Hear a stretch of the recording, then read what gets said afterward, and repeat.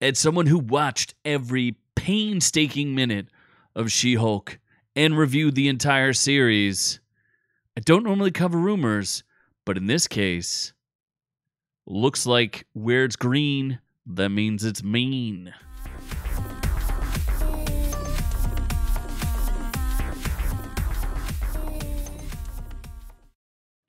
Tatiana Maslany, the mean green law-suing machine, is dropping. She's spilling the tea, it looks like. And I don't normally cover this kind of stuff. It's, I don't like rumors per se. I only like things that are confirmed. But when I'm seeing it in so many industry rags, I think we have a real problem.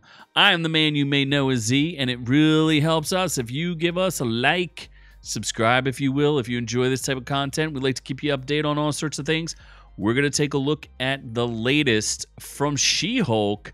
For those of you who wanted a season 2 so you could torture yourself and potentially stab your eyes out with more green twerking, here we go. Looks like She-Hulk Star says no season 2, it blew its budget. Now, if I recall correctly, I think she was already kind of hinting at this, that they were going to move on from She-Hulk. It was really just going to be one season. And if you want to check out some of my other reviews of it, there's at least one or two of them up here. But what we have is her going and reinforcing this. This is from Forbes magazine, from Paul Tassi, a senior contributor. Shocking. Well, they're saying that they're cutting down the Disney Plus budget. From what we understand is the budget was at least $225 million for She-Hulk, almost $30 million an episode. And this was an interview on a Twitch stream, which was kind of weird, but sure. And like I said, I feel like they said that it was going to be a standalone season, that they would move on from it, and that she would show up in the next Avengers. But in this Codenames Live, the new class stream, she goes, I don't think so. Like, are we going to have a season 2? I don't think so. I think we blew our budget. And Disney was like, no thanks. They're saying She-Hulk was the target of relentless bile from self-proclaimed Marvel fanboys who decried the forthright feminist messaging and woke comedy. Yeah, it was garbage because they made it garbage. And they literally made quote-unquote fanboys be the enemy of She-Hulk when they're the ones they were trying to watch the show. Bizarre. 9 episodes that cost $200 million. I'm pretty sure it's $225. And look, even though they insult everybody in the first parts of this article, they go on. It wasn't good CGI. Oh, really?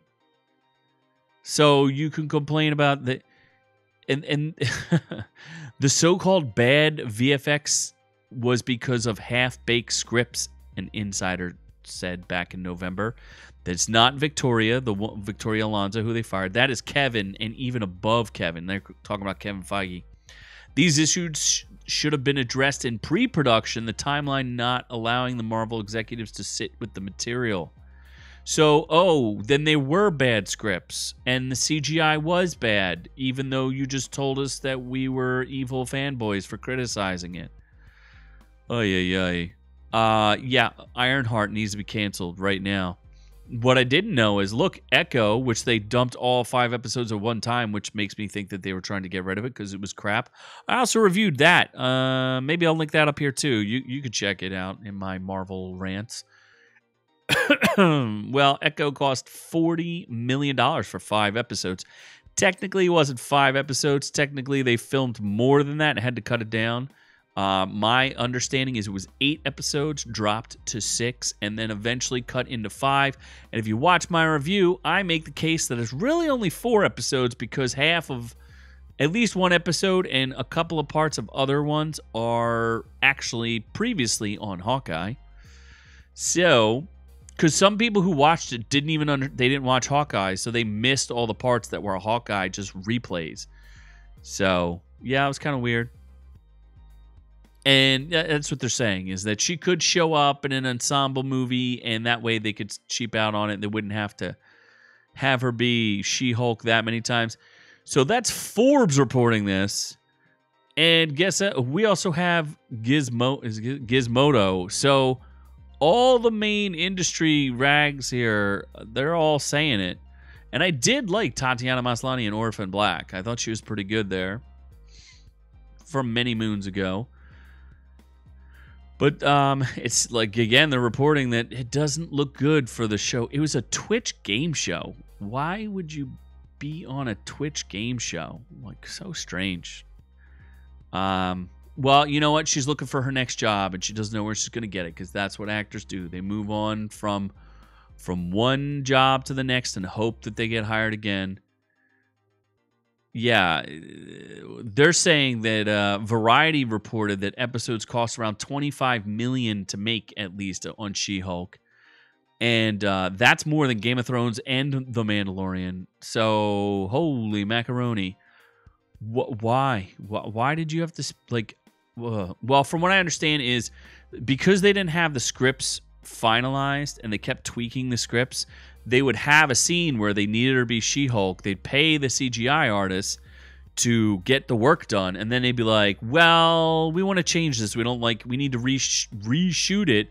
So then they have to re-render She-Hulk, and then they just didn't have enough time, and they, you keep going back and back and back, and it doesn't make any sense.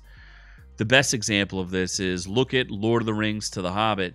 You have Peter Jackson, spending 2 or 3 years pre-planning out every single thing he's going to do with Lord of the Rings, and you get, Oscar-worthy classic films that will stand the test of time versus The Hobbit, which never needed to be made a trilogy, and, nobody pre-planned and sucked. So, yeah, there's that. So interesting developments here. Again, I wouldn't normally report on speculation that season 2 is canceled, and the actress may not even necessarily know, but somebody slipped this to her so that she could say it again. And again, this is not the first time I'm hearing She-Hulk season 2 was unlikely and that they would just move on from her, that it was supposed to be a limited series. So who knows what the truth is, but it looks like for now we're not getting season 2, so we will not be able to gouge our eyes out with spoons. So in the meantime, check out our full-length audio podcast. It is on iTunes, Spotify, Stitcher. You can subscribe. It's free. You could also check out a live stream of that same podcast right here on YouTube. And you'll have a good time if you come join us. It's Friday night, 7:30 p.m. Eastern Standard Time. Come join us for all the fun. Like, subscribe. But as for myself, I am on to the next one.